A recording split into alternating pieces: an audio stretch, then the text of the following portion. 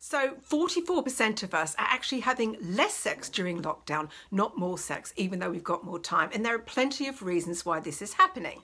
Now, the first reason is that we are very used to having our lives segregated. So you'd both normally go off to work. One of you would drop the kids off to school. Okay, you'd have couple time on the weekend. You'd know, okay, this is Saturday night. This is when I'm supposed to be in my lover mode or my couple mode.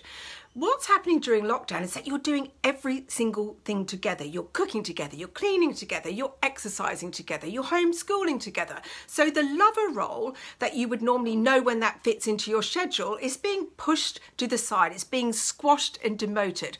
Now, to get that back, to remind yourselves that you're not just parents, you're not just friends, you need to increase what's called sex currency.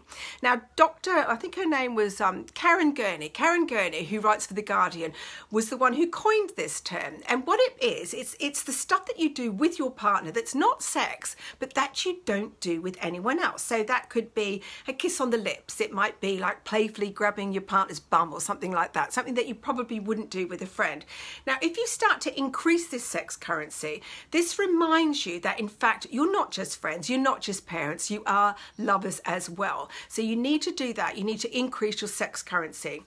Now, the other thing that's missing is novelty. We are all being starved of all the stimulation we're used to, okay? Work colleagues, pubs, restaurants, everything, it's all gone. So it's up to you to stimulate your brain. If you stimulate the brain with new things, the body will follow and desire will increase again. We're all feeling a bit apathetic and flat. So that could mean cooking something new. It might mean, for some people, doing a jigsaw puzzle. It might mean learning French. It might mean just anything at all that you don't normally do to trick the brain into thinking, okay, this is great, this is novel. And of course, you have to do new things in bed as well. But again, they don't have to be dramatic. It could be sex in a different room. It might be trying a new position. It might be using a sex toy with your partner when you would normally use it on your own. So anything at all, really, to mix it up.